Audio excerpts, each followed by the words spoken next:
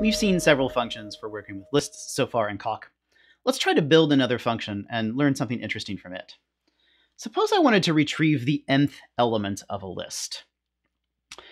I would run into trouble if the list were too short. That is, if I asked for a list element that was too far into the list. Right? Maybe the list only has 3 elements in it and I asked for the 10th element. There's no possible good result to return there. This is a similar situation that we had when we defined the head function earlier for lists, right? If there's nothing in the list, how can you get the head? Okay, so this is the same phenomenon occurring once more. Let's see what we can do about it. Well, here's a bad way to implement the nth function. Suppose I were trying to take element n of a list LST. Well, if the list was empty, I would have no good choice of what to return. I guess I could return 42. Another possibility would be to ask for a default value to be passed in here, which is what we did earlier for head. But let's see a different solution here in just a second. Before that, to finish coding the function, if the list does have a head element in it, and if I'm asking for element number 0 in the list, then I can return that head element. Otherwise, I recurse. Right, I have the successor of some natural number k, and so I'm going to take the nth element of the tail of the list, where n is k. That will work. It just won't work great on empty lists because it's doing something completely arbitrary.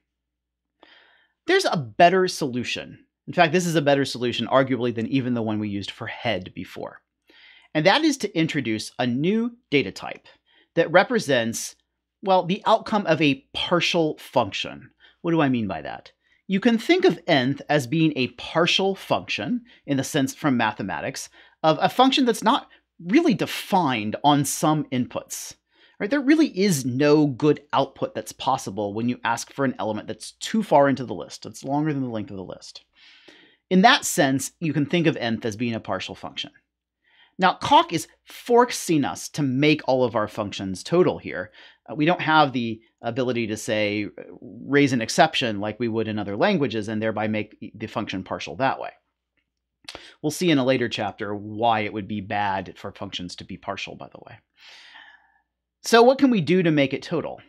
Well, we can introduce our own data type to represent partial functions, the outcome of partial functions.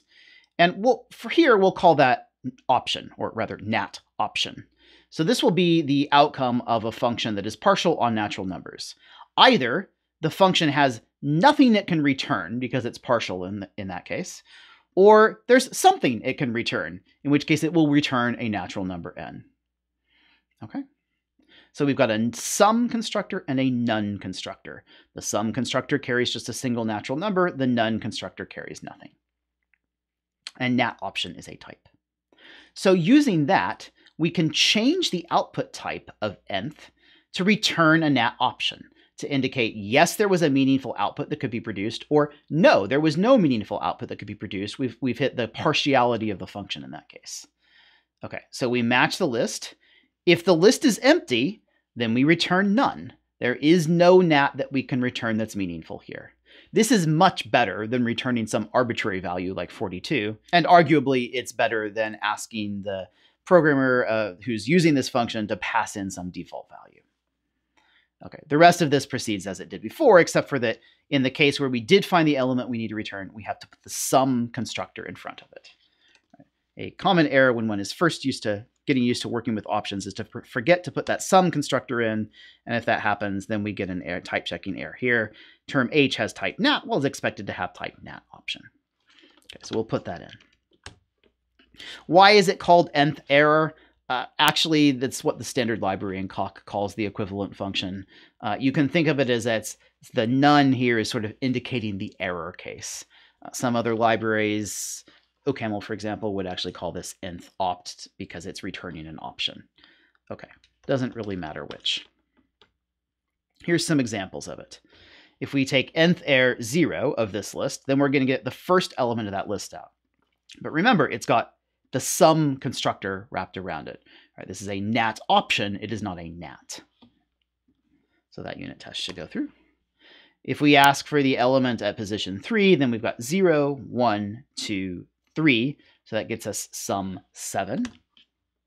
And if we ask for something that's way past the end of the list, 9 here, we're going to get that error case. We're going to get none because nth is partial in that sense. So Nat option is a nice way of solving the problem that we had of nth being partial, and you could use the same thing for head. We could clean up the code here a little bit by using another feature, which is to simultaneously pattern match against both the list and the nat at the same time. So I do that by writing a comma in between them like this. So I'm matching both the list and the natural number. And then I write a pattern for both of them separated by a comma.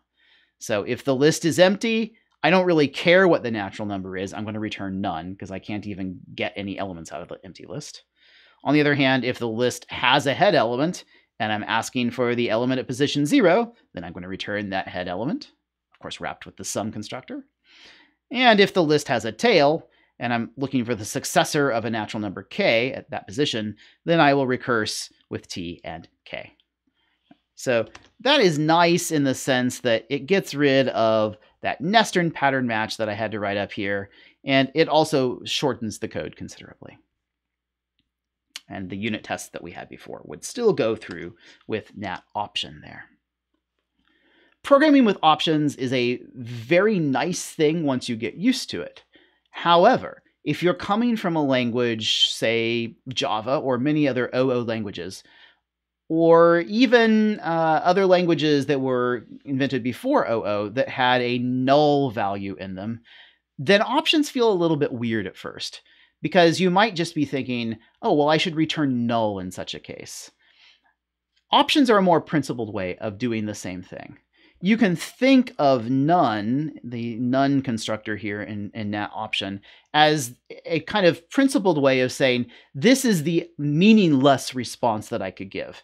Just like in some of those other languages, you would return null if there were no object that made sense to return. And here you would return some if there is some sensible thing to return. The advantage of working with options is that they force you to pattern match against the result.